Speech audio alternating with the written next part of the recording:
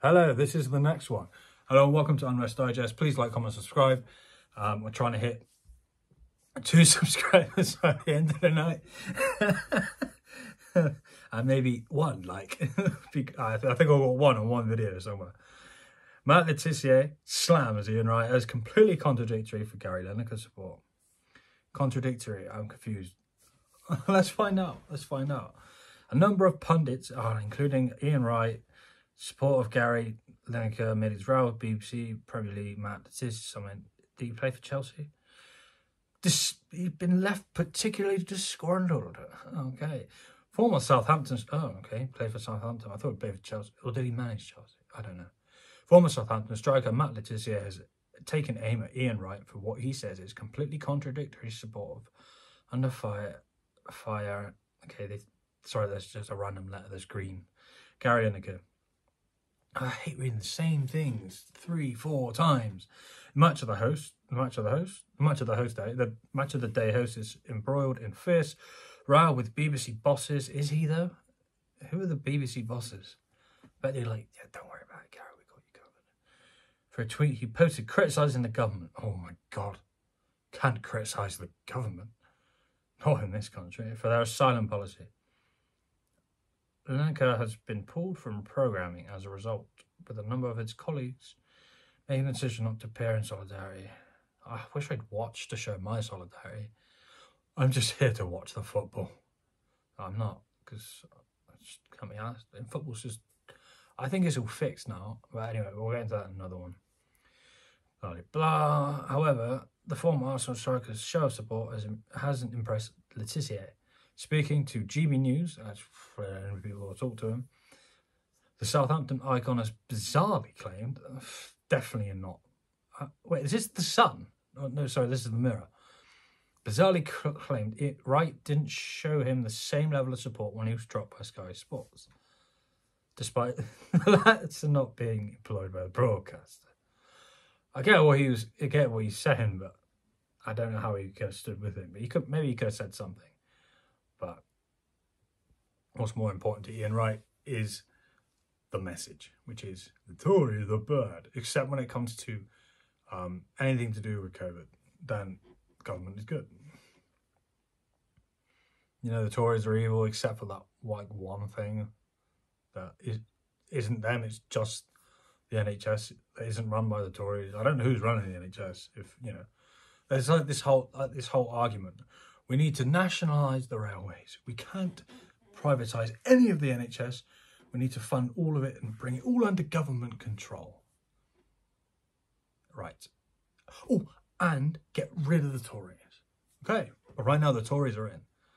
So, but they'd happily nationalise everything underneath the Tories, which, I mean, that could be worse than nationalising it under Labour. Who knows?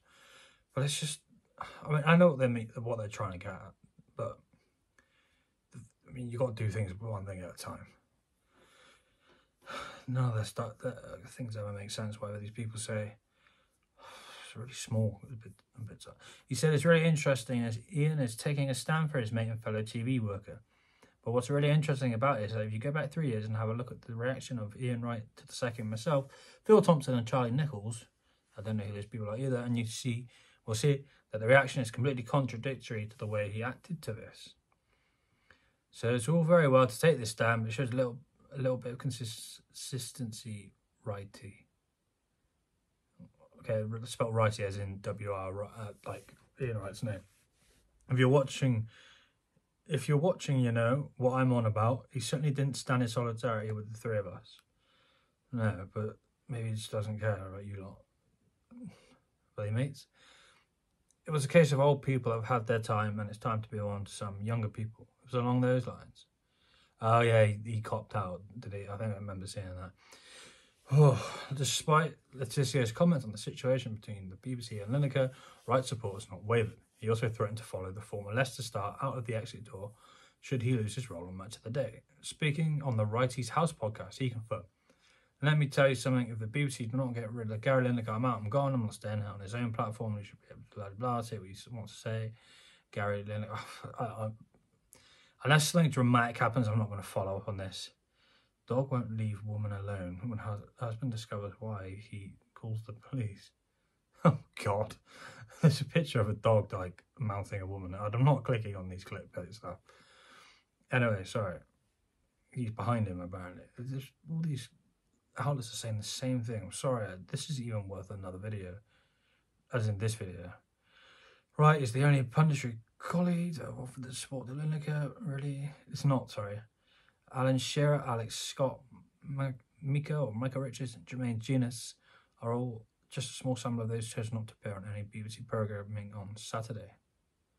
It's a shame I missed it. It would have been interesting to see. We've probably just had a bunch of people who've been dying for some kind of not representation, but dying for a role. You know, all these other youngsters might have been on there. Oh, hang on, this that led to BBC making major alteration in the broadcasting schedule with Football Focus and the final score both being pulled late on. I didn't even show half of it. Match of the day, meanwhile, just consists of highlights without hosts and pundits. It sounds great. Thank you, guys. That's just what we asked for. We didn't want your opinions about politics, because like your opinions about football, they're pretty crap. Like, I could go off on another tirade about these football pundits, and they just don't seem to know anything about football. But I played the game, you know, I was in it, and I knew that, you know. Come out with the most dumbest stuff, they're worse than the journalists sometimes. I don't want to watch Piers Morgan talking about this. I might end up agreeing with him on some things. It just makes me feel dirty. It launched a petition to have Gary Lineker reinstated at the BBC. Why he never left? Oh, sign it here. Oh, come on, let's see how many signatures are on this. Is it more than, what was it? That was a petition. Can we stop nukes or something? No, that wasn't it. It was a really important, sorry, losing battery. There was a really important, like, thing or something like, we need free speech, or, you know, petition to stop the war. And it had, like, nothing in comparison to, we need to sanction Israel. Oh, here we go. 100,000. No, sorry. I can't even read numbers. 1,870, 1,134. So nearly 200,000. Oh, they're close to, they want 200,000 signatures, do they?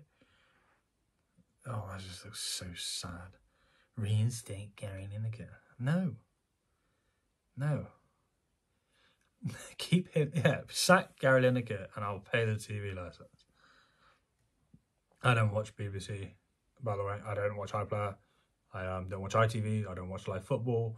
I also do not want to kill myself. But look at this smug, arrogant looking prick. Look at him there. Can you see him? Zoom in if you can, because I can't. Oh, then drop the thing. Gary Lineker has been forced to step back from presenting a match. No, he hasn't. He's just probably gone on holiday or something. Oh, he might turn up at my hotel. Ugh.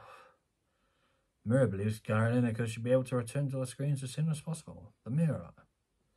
What? I thought Mirror. I didn't know Mirror was right or left, but I just never thought of them, to be honest. The broadcaster should have stood up to this baying mob. Who is it? Like, who are these people that were saying they don't like what, you know, Larry Lineker said? It was just random people on Twitter, or like people at the BBC who are pretending that they have to remain impartial. But we're not going to reinstate Gary Lineker. He was crap when I played with him on FIFA, and it's everything about him is so smug.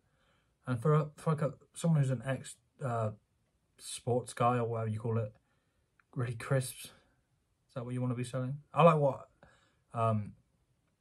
Ronaldo, when they put the Coca-Cola, when he was at the Euros or something, the World Cup, and he was in front of him at the panel, and he was like, don't want that, that's not nothing. He moves out of the way, and he goes, well, the water, he goes, agua. I like that. That's the kind of thing I like. Not when he's slapping phones out of young boys' hands. That sounds worse than it actually was. You know what I mean? But yeah, I'm not here to talk about Ronaldo either. Anyway, I'm going to end the video there because it's just getting really boring. Hopefully the next video is actually, I'll find something a bit more interesting. I don't know, maybe this one's blown up in Ukraine. Anyway, thanks for watching. If you did, like, comment, subscribe. Cheers.